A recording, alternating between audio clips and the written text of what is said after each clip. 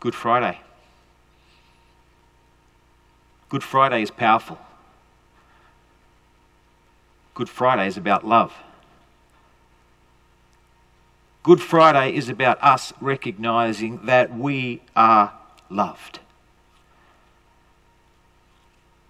We can concentrate on what happened to Jesus. We can focus on the actions of the day, but we would miss the fundamental message, which is Good Friday is about love. Good Friday is about a God who is love, giving everything so that we are loved. When we hear in that video, why would Jesus go to the cross for Barabbas? The question is, why would Jesus go to the cross for me? And the answer is the same. The answer was the same 2,000 years ago as it is today. Jesus goes to the cross because he is love. And when we understand that incredible love, and when we accept and receive that wonderful love, our lives are different. When we see a broken life, it's a life that is bereft of love. And when we see a restored life, it is one that is full and overflowing with love. And when we look at this wonderful story about Barabbas, and I'm going to focus on that a little bit today, we're going to talk about what was going on with Barabbas and, more importantly, what was happening in the crowd. We see that an absence of love is what causes us to fall away. An absence of love calls us to fall into brokenness, into evil. But when we are swamped with the love of God, that's the antidote to evil. God's plan was pretty straightforward. He didn't come down and say, I'm going to wipe out all evil with my might and my punishment. Because if he did that, who of us could stand? Sure, we're capable of incredible good, but we are capable of incredible evil as well. You and I, we are born again. We are born of the Holy Spirit, but the old human still resides. And if Jesus were to come down and look at us and say, in our natural state, let me have a look at you, and I'm going to fix the world's problems, all the world's problems, by wiping out evil, what's left? But you see, God's ways are a paradox to us. God's ways are higher than ours, and God's ways are always wrapped in his love. God's solution was not to come down and destroy. God's solution was to love, and to love more intimately than we could ever know. So God's solution to sin, to brokenness, to violence was love. So he took that brokenness, sin, violence on himself and gave to the world love. And that was the solution. And when we hang on to the solution and when we enter into his love, we are renewed. But when we stay in the place we were before, where we don't receive that love, we are broken. When we stay in that place where we're not bathing in the love of God, we drift away from the will of God. We drift into a different place. So on the day that Jesus was crucified, I remember Pilate was there, and there was Jesus, Son of God, and there was Barabbas. And look at the name, Barabbas. Barabbas simply means son of a father. If you recall, Jesus, when he was talking to his heavenly Father, he said, Abba, Father. In other words, Abba is simply a word for father. And Bar simply means son. Barabbas is simply son of a father. So when Pilate is presenting Barabbas on one hand and Jesus on the other, he's saying to the crowd, do you choose this person who is a son of a human being, or do you choose this person who is the Son of God? And this person's solution is God's solution. And it means going to the cross and releasing love. This person's solution, we know from the Gospels that Barabbas was somebody who led an insurrection, somebody who took into his own hands the liberation of his people, not looking to God, but looking to himself. And so the crowd choice. Do we want to be saved? Do we want to be liberated by the work of a natural person with their natural abilities? Or do we want to be saved by the work, the paradoxical work of God? And we know the answer, don't we? Pilate comes out and produces these two people and says, which one do you choose? And they don't choose God. The crowd chooses Barabbas. The crowd says, I don't trust the work of this God. I'm familiar with the work of this human. So we're in the crowd now. You and I, everyone, we're in the crowd and we're watching this. But we've seen this man, Jesus. We know him. We've heard his teaching. We know that he teaches with authority. We know that he has command over the natural elements. We know that he commands the spiritual realm. We've seen it. And despite the fact that we've seen that, we are in the middle of the crowd and the crowd sways us. And we join. Crucify him, release him. You see, when we feel unloved, we can be swayed by the crowd. When we feel that we are not worthy and we don't deserve the love of God or the love of anybody else, we are swayed by the toing and froing of other people.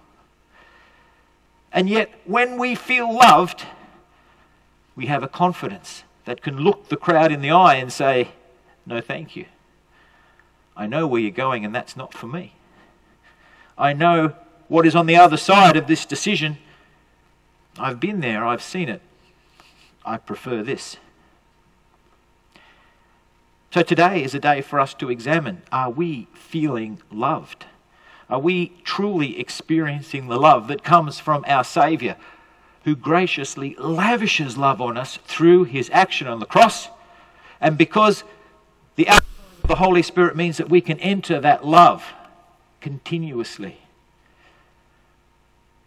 Or is there stuff that stops us from doing that and we're in the crowd feeling unloved and being swayed? Are you swaying today? Or are you stable, saying, I am strong in the love of Christ?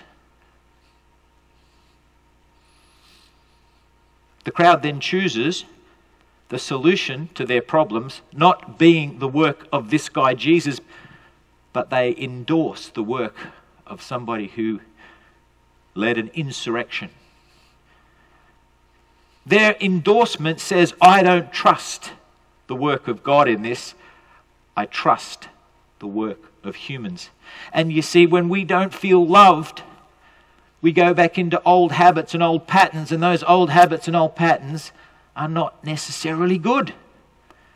Just because we've seen that and we are familiar with it doesn't mean it's right.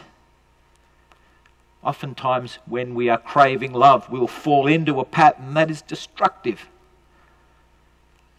There was no future in what Barabbas was going to do, and yet a bunch of people who are unloved, who are craving the endorsement and the love of God, are drawn to what a human can offer. And yet Christ says, feel and experience my love, and then you will trust what I do. And trust that I have authority in all of heaven and in all of earth. And when we do that, our love makes a difference in our life, in our relationships, in our interactions. This is what God wants for us.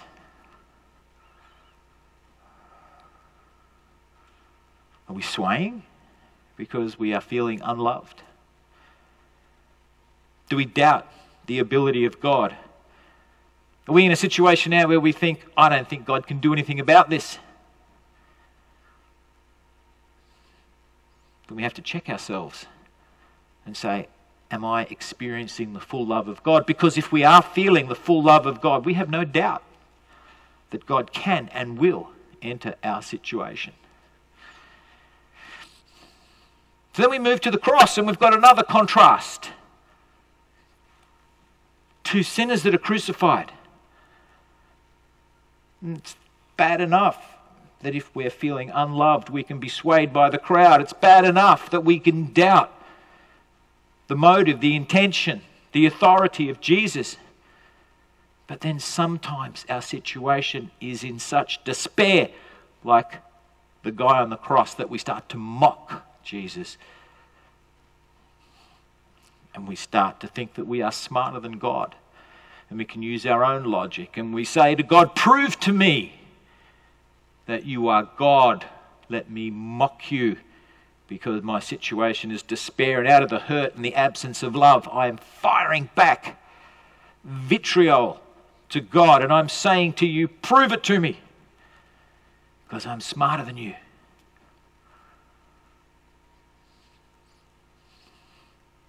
And of course, when we look at what God does from a human perspective, sometimes it doesn't make sense. But if we, in all honesty, follow what makes sense from a human perspective, imagine where we would be. But Jesus' antidote is still the same. Even if you're in despair, even if you're in so much pain that your natural instinct is to strike out, he says, are you experiencing my love? Have you recognized what I did on the cross? And are you full of the Holy Spirit so that you can enter that and that you can experience my love? Because if you did, no earthly situation would put you into a place of despair where you could mock the ruler of the universe. Impossible. So where are we today? Where are we as his believers? You see, even as believers in Christ, we can still feel unloved. We can still feel beat up. So today, what's happening in our heart? Are we experiencing the love of Christ so any of those natural desires to strike out are pushed away? Are we feeling the full love of God so that the doubts about his intentions and about his authority and about his presence in our life are removed? Are we feeling such an overwhelming love that we are not swayed by the crowd? You see, Jesus' antidote is always the same. You're beloved. I'm beloved. His antidote is always the same. Bring to me those things that are tearing you apart and lay them on me so that you can experience my love. When we picture Jesus on the cross, scarred, when we picture him on the cross, wounded, we picture those emotions that are hurting us, that are piercing our soul, that are cutting us deep. And we give them back to him and say, I know you took these for me. I trust you. I'm not swayed by the people who say that was just an historic event. I don't doubt that you took all of this for me onto the cross. And rather than mock you, I am on the other side of the cross and I'm saying, Jesus, remember me. And we can say that together. We can say with a full heart, with a trusting heart, with a believing heart, we can say, remember me, Jesus.